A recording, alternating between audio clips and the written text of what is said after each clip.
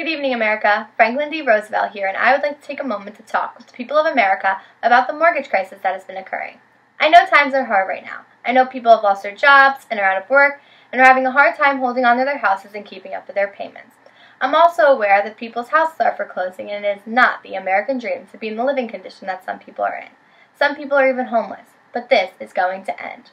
The Congress has come to an agreement to pass the Homeowners Refinancing Act, which is an act Congress passed by me to help those in danger of losing their homes if they haven't already, and provide mortgage assistance to homeowners or would-be homeowners by providing them money or refinancing mortgages. I've created a corporation, the Homeowners Loan Corporation.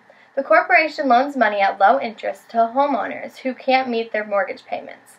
This agency is going to do everything in its power to make sure everyone is in their homes because everyone deserves to during this tragic time. This corporation opens a light at the end of the tunnel. This mortgage crisis is going to end. This depression is going to end. Thank you.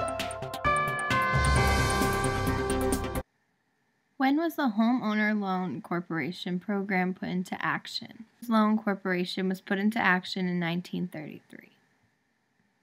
What was the purpose of the Homeowners Loan Corporation? The purpose of the Homeowners Loan Corporation was to refinance home mortgages currently in default to prevent foreclosure. It also assisted troubled banks holding the mortgages by insuring the loans. Fact: before the 1930s, mortgage loans typically required high down payments, around 35% or more, and had terms of 5 to 10 years with a large balloon payment at the end of the loan.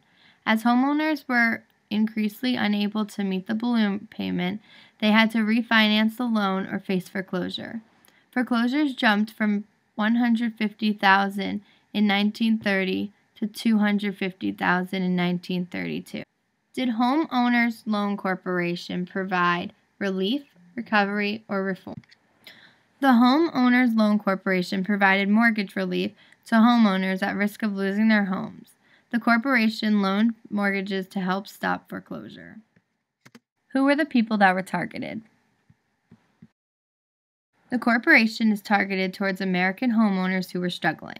The Homeowners Loan Corporation refinanced over 1 million mortgages in the U.S., around 1 out of every 5 outstanding mortgages in the country at a time. Was it a success or a fail? I do believe that the Homeowners Loan Corporation was a success. It helped save more than 1 million people from foreclosure. The corporation helped change the way people lived and financed. Does the Homeowners Loan Corporation exist today? No way. The Homeowners Loan Corporation officially closed in 1951.